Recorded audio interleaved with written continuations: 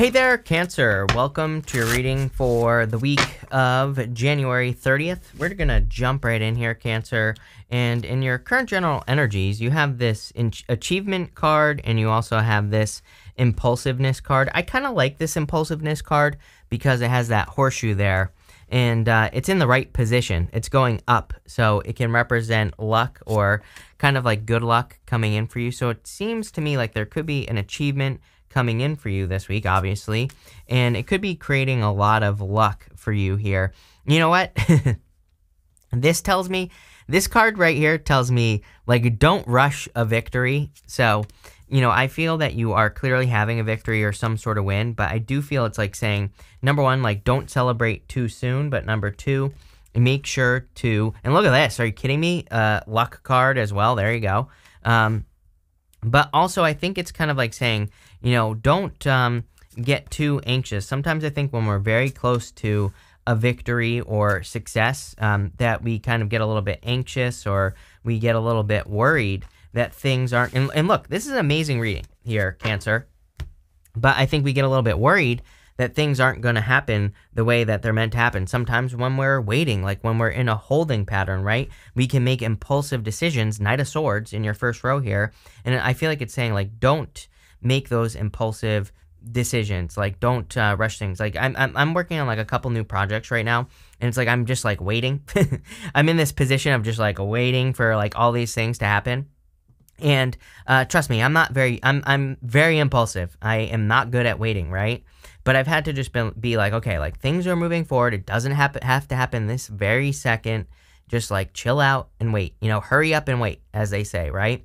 But I feel like you're on the right path. The achievements are coming, right? And I think if you try to force it, you know, try to force things to work, then they're not going to work. But if you can just, you know, kind of work with the energy and, you know, I think this is perfectly acceptable right here is the Ace of Pentacles. It's like clearly some of you here are working on a big opportunity, could be in business or love or any area of your life. If we go this direction, to me, I think this is why you might be feeling anxious, is that Four of Cups.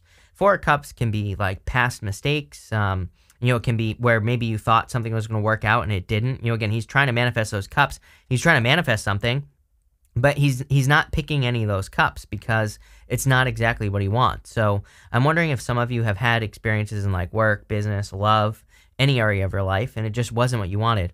I think this is a good energy. Ace of Pentacles is like taking care of something like a garden. You know, there's a garden in the front here. There's even some mountains in the back, which represent an achievement. And, you know, it's a card of like really nurturing something into existence.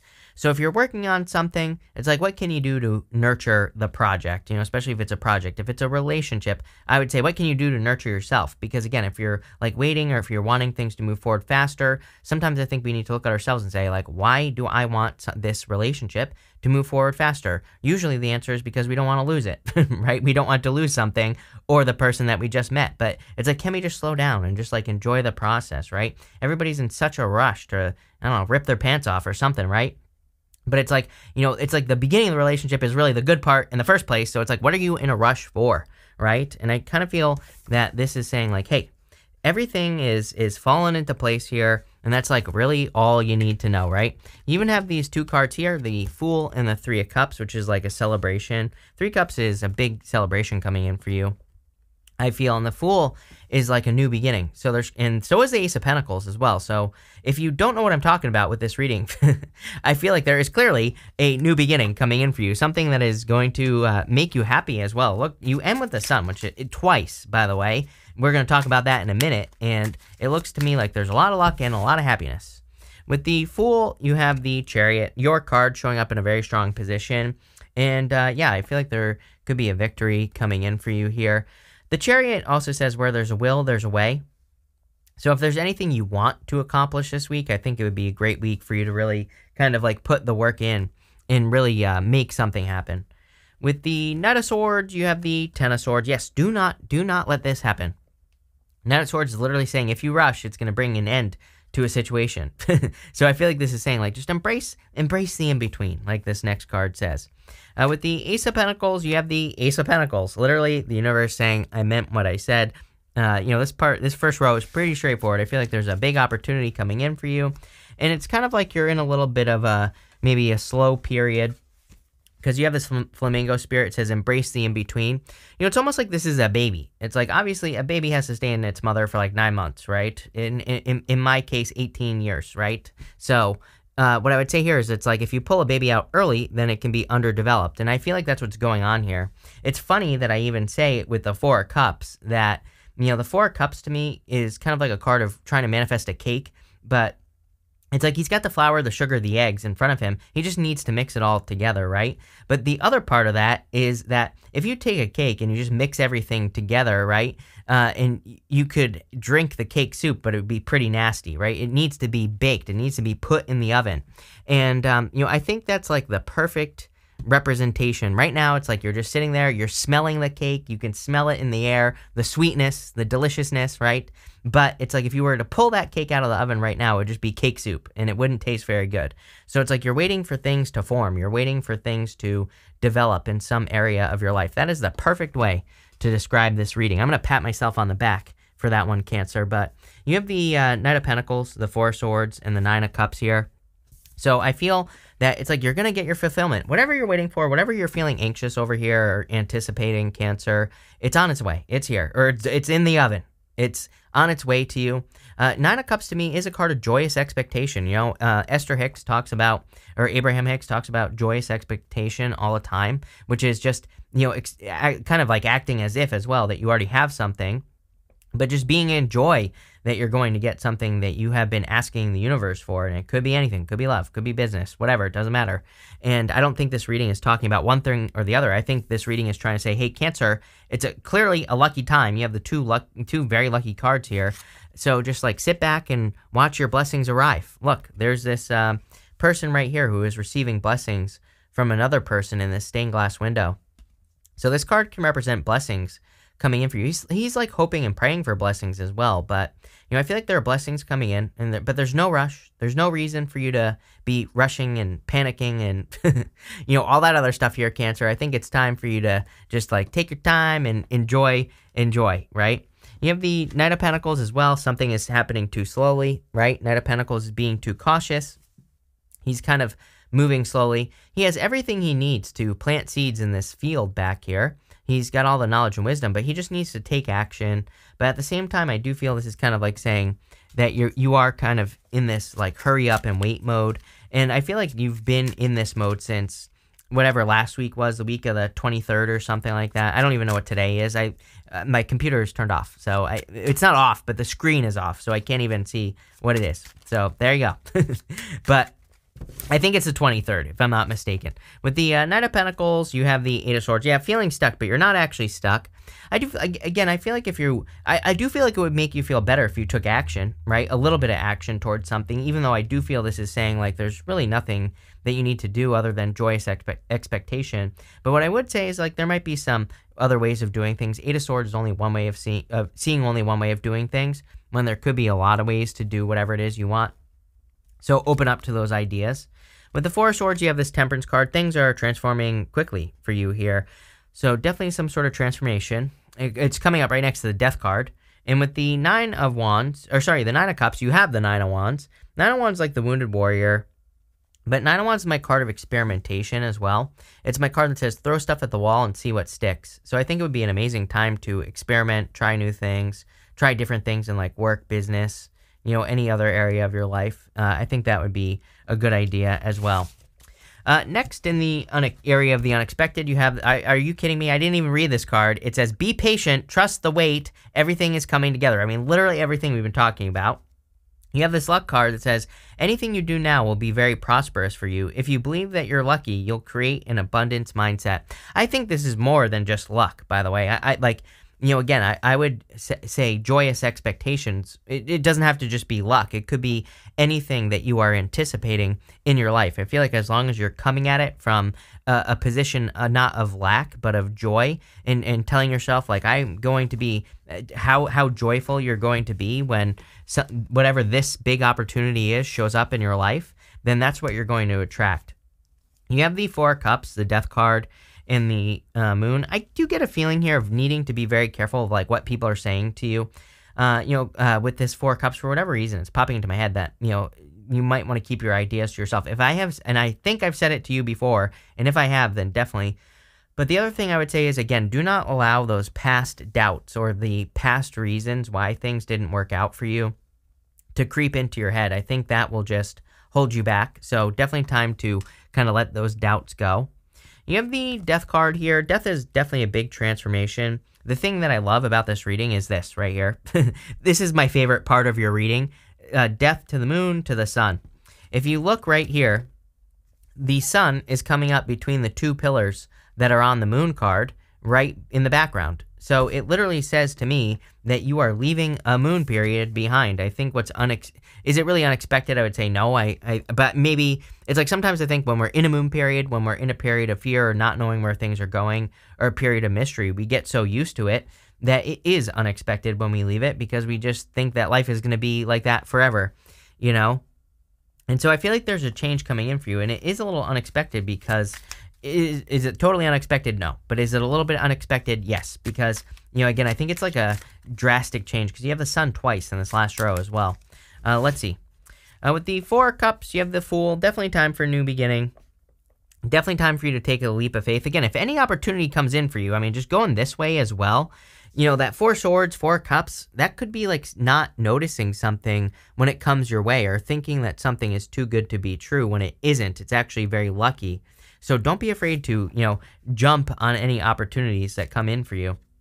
With the Death card, you have the Six of Cups. Could be love coming in for some of you. Could be like a soulmate coming in. For others, I just feel like this is, you know, I always say that Six of Cups to me can represent a gift from the universe. And the gift we usually receive from the Six of Cups is a turnaround, like basically obstacles being removed from our life, or any obstacles that have been in our way could be getting removed with this energy. And so I feel for some of you, you know, that's what could be coming in for you, is kind of like obstacles just being removed from your life. With the Moon card, you have the Four of Cups. See, I like this Four of Cups, actually, because these three cups are pouring into this, like, one big cup. It's almost like you're getting a lot more of what you want and less of what you don't want. So, like, in love, for example, nobody's perfect. Of course, I don't think we should be looking for perfection either. I think people think they want that, but I think it would be boring to be with a perfect person. It doesn't even exist. But what I would say here is I think you're getting more of what you do want, less of what you don't want. Same thing in work or business, or even in your finances as well. I also feel that, you know, temperance is like, I do get this like waiting period for you where you like, and I think we've said this, that you've been waiting for something. Temperance is like pouring water back and forth. It's almost like you've been going through the motions for so long, you know, pouring water back and forth, trying to transform your situation, that it is like a little unexpected when it actually does happen, right? Next, you have this Sun card. It says your perseverance is rewarded. Yes, because you have not given up, which this whole entire reading basically says, then you are going to receive your rewards. I want to see what this next card is. You have this Siren card. It says temptation may lead you astray. Guess what? Moon card. The Moon card has these two pillars, like right here.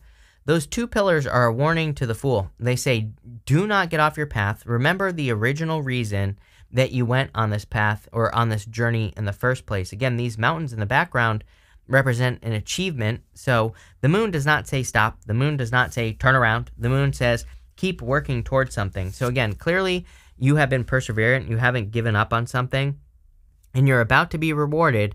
But I feel like you need to like keep on trucking. You have the Emperor, the Four Wands, and the Sun card here. Clearly, there's going to be a lot of reasons for you to be happy at this time. So I do feel like there could be a lot of happiness and joy coming in for you with this energy. I feel like there's a lot of abundance as well coming in for you with the Sun for some reason. The Sun is, of course, a card of abundance, but, you know, it's not like one of the things that I always say with the Sun.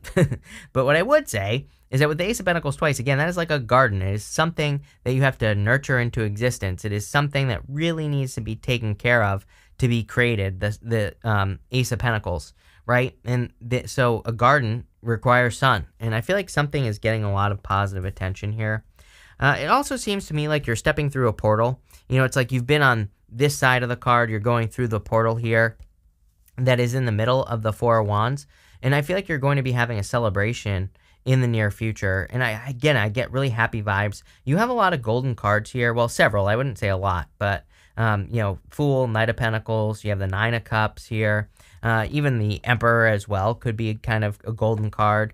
You even have the Three of Cups, which is a card of joy. It's not a golden card, it's blue, but it can be a card of joy and happiness. So, happiness seems to be like a major focus for you here as well. You also have the Emperor. I feel like, number one, you could be attracting a person like the Emperor. I don't think that it's necessarily an Aries. I think it could be a person who has Aries in their chart. It also could be a person who's older than you who really kind of like takes the lead. I feel like it's a person who's a leader, like a leader in life. Maybe they're a boss or a mentor or, something like that. Or maybe they have like a leadership role at work or something. It is standing out to me that they would have a leadership role. Like that is popping into my head as important. Doesn't matter what gender you're into either. I feel like it could be any gender. I also feel like you're ready to take action with this card. It's like you're about to take action on something, and let's see what you are about to make a move on here, Cancer. With the Emperor, you have the Two of Wands, getting out into the world. On the Two of Wands, normally the guy is standing at the top of his castle, and he's kind of like looking out into the world, but he has a whole world in his hands. Like if he just realized that he had everything he needed, like right here, and if he, he needs to realize really that world that he's holding on to is a world of opportunity. It's a world that he's never experienced before, but he's like staying in a comfort zone. So Two of Wands to me is a card of like taking the lead, getting out of a comfort zone, going on an adventure. The Chariot, normally on a traditional chariot, he has a city behind him, and he's leaving the city behind him behind. He's doing this so that he can set himself apart. He's trying to be unique. He needs to find a place where he can be unique. He needs to find new opportunities, but he's not going to find them where he is. So he has to look in different places. And I do feel that Two of Wands and the Emperor is saying maybe you're finally ready to kind of look in different places for the things that you want. With the Four of Wands, you have the Emperor. Here you go. Are you kidding? Like a marriage card with the card that I just said was probably love coming in. So for those of you that want love, there you go. If for all of you, even if you do want love, but if you don't as well, what I would say is that the Four of Wands is a card of commitment, and the Emperor is committing to an action. So I feel if you could commit to action in work or business or your career, clearly there's a lot of success and attention for you. You have the Sun twice. You have that Sun card in the Oracle deck, and you also have the Sun in the Tarot.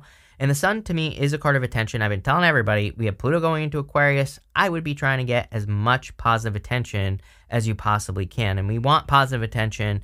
Negative attention, like doing bad stuff, obviously that's not going to be good. But if you do good things, then you could get really positive attention that's going to lead to like a lot more success, a lot of abundance, good things. With the Sun, you have the High Priestess here. You have two Pisces cards. Could be a Pisces for some of you as well in love. But I really feel that this is saying trust your intuition.